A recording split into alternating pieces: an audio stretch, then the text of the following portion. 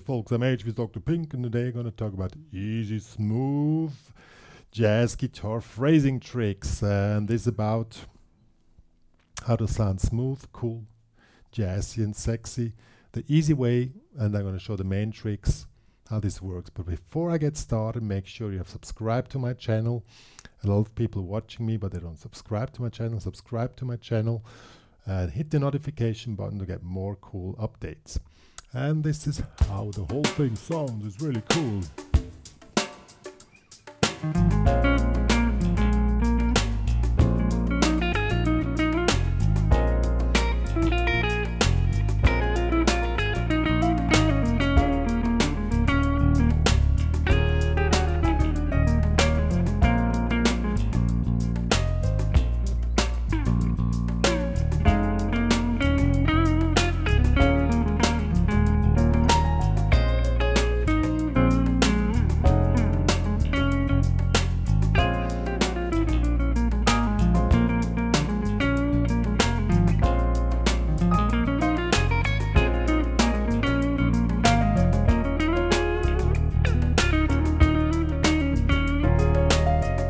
Yeah, stuff like that. It sounds hard. You need a certain speed, of course. I'm going to talk about this, but then we can break it down to 4 phrasing tricks, and those I'm going to talk about first, how to get speed, and then how to work with those phrasing tricks. And it's really easy, cool, and sexy. Okay, folks, let's first talk about the speed. You can turn it the way you want. You need a certain speed if you want to play this genre, because that's the way it works. And let's take the pentatonics first. Take a pattern or scale you already know pretty well. And now in this case I'm taking the pentatonics, because all of you know pentatonics is the first position. This track is in B minor, B flat minor. So it's here in the 6th fret, and now first you need a certain speed. And let's say the maximum speed an amateur player can reach smoothly is 120 BPM. This track is I think 90 BPM, so it's not too fast. So you need the speed. How to build up speed? First you play the pentatonics. As an example, you can also play it. B minor scale, but we keep it now just on the pentatonics as an example, but you practice any scale, you know. So have this one here, and now you have to play smoothly in 16 notes. That means you need some reserves that it sounds smooth. So if you have your metronome, like say this is the tempo. Taka taka taka, it's in 16 notes, 4 per beat. Taka taka taka taka taka taka taka taka. I just played up and down. You didn't see my foot is going on here in 16 notes. So 16 notes, your foot makes the quarter note. You have to be really relaxed and be able to make this little movement. This little movement. That's really important, because if you just play like like a machine, it doesn't sound smooth, it doesn't sound like phrasing. So see, it goes up and down. Even I just play the scale up and down. So daga daga daga dam. Okay, and the faster you can do it, the more reserves you have. Like if the maximum speed you can do is 110, then you're probably in the red zone. And but you have to play like in the green and orange zone. So then probably 100 BPM is the tempo you can really do it. Smooth and relaxed and sexy. I mean sexy if you want to get phone numbers and stuff like that. Okay, so you can also do it in this example in the B flat minor scale. This one here. Or if I want to play fast, I often use 3 note per string, things like. Why 3 note per string? Because it's symmetric. What does symmetric mean? you have always 3 notes, so downstroke, upstroke, downstroke, upstroke, downstroke, upstroke, and they always. When you play 16 notes, pay attention that the first taka taka taka taka, the first one has an accent. Taka taka taka taka taka. I've exaggerated a little bit now. Taka taka taka taka taka taka taka taka taka taka taka taka. So it would be like also the pentatonics. Taka taka taka taka taka taka. So you have the accent on the first note. So then, if you're ready, we can try it with the track, or this track or any other track.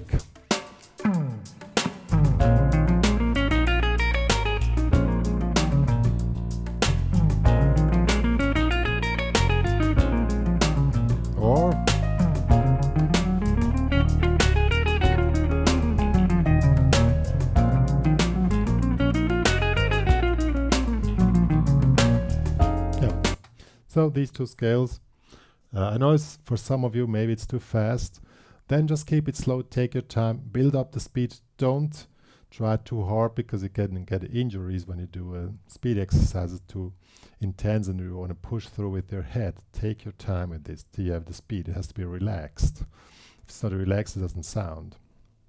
So this is the phrasing trick number 1. Just have the scales going on and running and stuff like that. Good, but of course you don't always play runs. It's just that you have a certain speed. Now, when it comes to phrasing, there are 3 other phrasing figures which are really important. These are the main ones. One is you start on the second 16 note of a block. So this is taka taka. This is 1 2 3 4 1 2 3 4. So it's like this. You start on the second 1 2 3 4. So 1 2 3 4 1.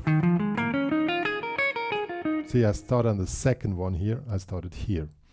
1 2 3 4 1. Or you start. This would start on the short left of the 4. 1 2 3 4. Really works cool. 1 2 3. Or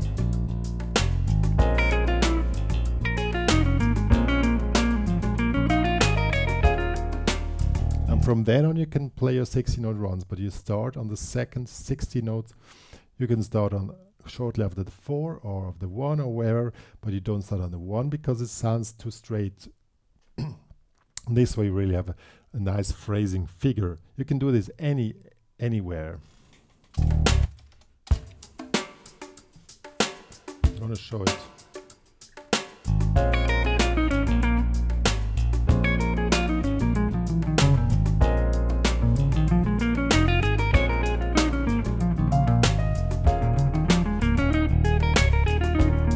Yeah, see, it really works if you have the ground speed of the whole thing. So the next phrasing trick or figure is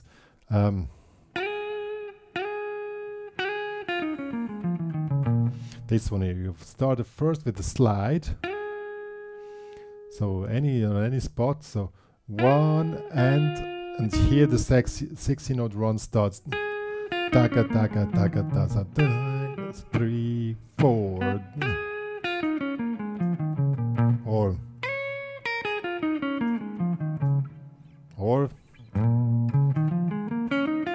But mostly make it downwards. You start with the slime, mostly with the pinky, and then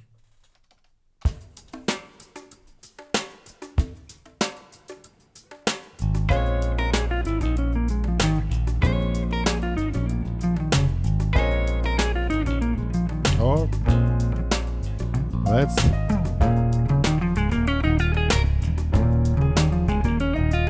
works both ways. So it's really cool phrasing trick and it works really good.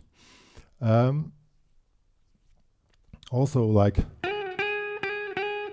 you can also make, instead of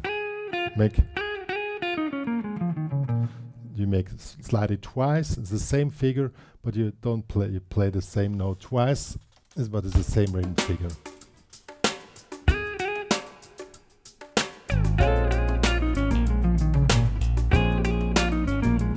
Yeah, see, also works. Yep, that's pretty cool and works great. The next one is maybe a little bit more complex. It's this one here. So 3, 4.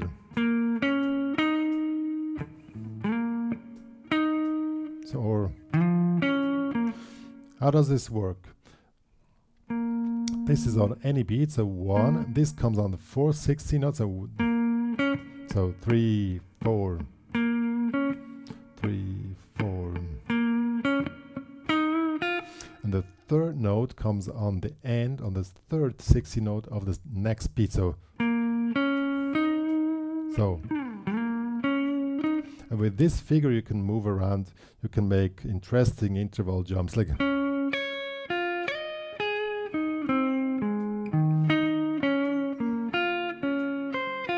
make anything just moving with this rhythm figure, and this gives a contrast to the other runs.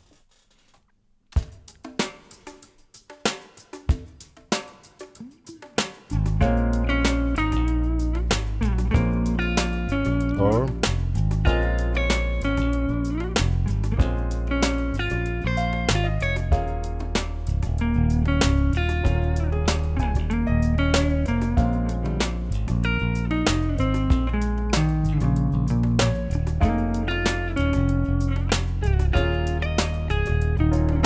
you can really jump around any intervals in the scale, make big interval jumps with this rhythm figure, and then it's pretty cool. If you make a combination of this figure with the other ones which goes like smoothly out, then you're really cool on that one. So this is basically what really works great. One thing I probably forgot, this one. These ones here, the Wes Montgomery power chords. Here in the 8, 9, 11 in this case, and here 11, 12, 14. Wait. You can make the same rhythm figure as before, but with those. So move here from the 8 to the 10th to the 13. And the same rhythm figure have a great effect.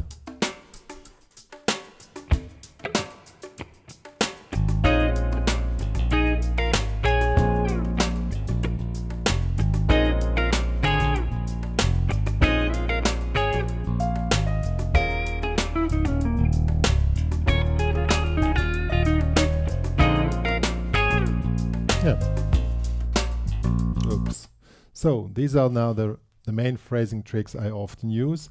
Now that it's like in the kitchen, if you have the ingredients, how to cook something really cool out of this, nice and delicious, it's up to you. The thing is the perfect mixture of these phrasing figures, and then it sounds really cool. And you can only work with the pentatonics. It works. It's pretty cool.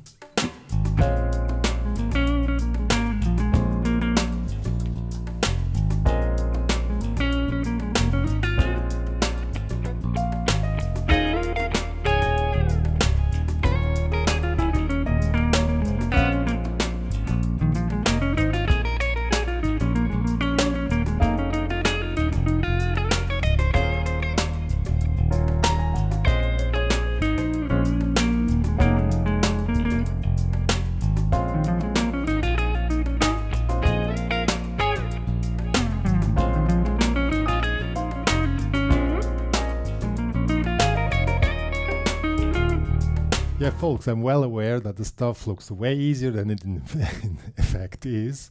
That's why I'm saying you need a certain speed, a certain relaxation in the speed, and then you can really go for this stuff. If you don't have the speed, smooth jazz or jazzy stuff is a little bit hard. But I mean, it's a good motivation to work on your technique. It's always good to make exercises on scales and modes. I'm going to bring some exercises very soon here on the channel, so subscribe if I forgot to tell you.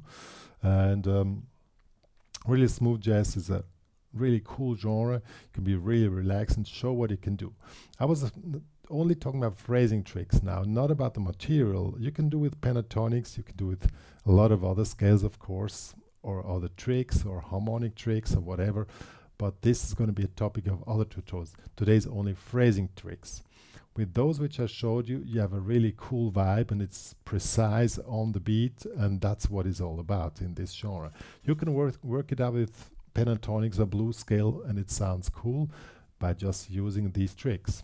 Of course, the more sophisticated you are, the more you can express yourself, like guys like Lee Ritenour or whoever, or HPCrazy. Yeah, but yeah, I mean, my goal is to make things easy to understand, and it's not such a brainer that you can concentrate on feeling the music and don't think music. A big mistake in jazz music, from my point of view, is that people go into it too intellectual. Music also has to be an expression of emotions. And so keeping things simple, keeping things an easy way to understand helps you to get into emotional expression as soon as possible. And that's what this tutorial is about. I mean, I was just talking about 4 things, but of course it's not so easy as it looks like. You need a certain education, a certain speed, but that's the easiest way to do it. Let's do it that way. Yeah, what more to say? drpink. Tabs and the backing tracks can be downloaded in the HPCrazy Guitar Academy. And follow me on Instagram, follow me on Facebook, Spotify, anywhere, HPCrazy or the HPCrazy Guitar Academy. Write me a review on Google, that would be great. You find me there, the HPCrazy Guitar Academy as well. Yeah, so me and drpink are signing off.